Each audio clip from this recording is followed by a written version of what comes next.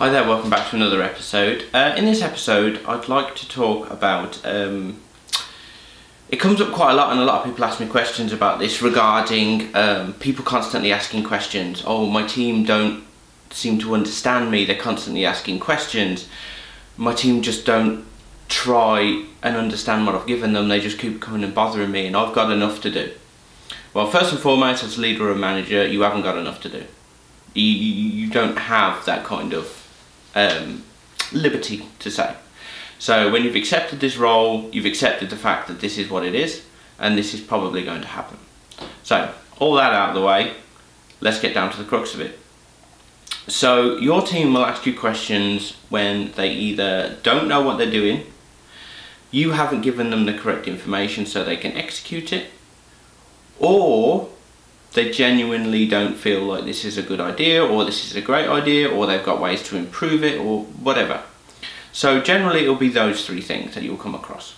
So if the team themselves don't know what they're doing, it is something you need to look at, because you either need to provide training for these people, you need to replace these people, or you have to get involved yourself.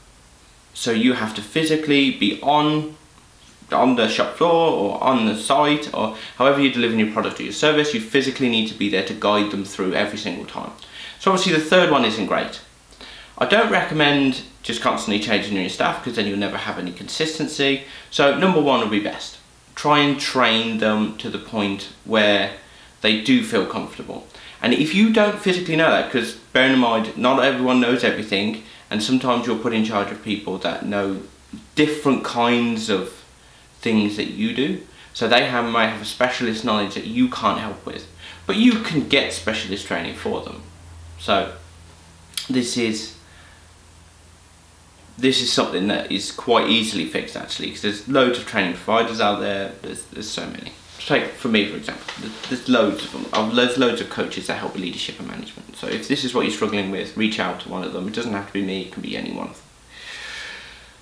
Right, so then if your misinformation are generating a lot of questions, this is the easiest one to solve, in my opinion, because that means your processes aren't great.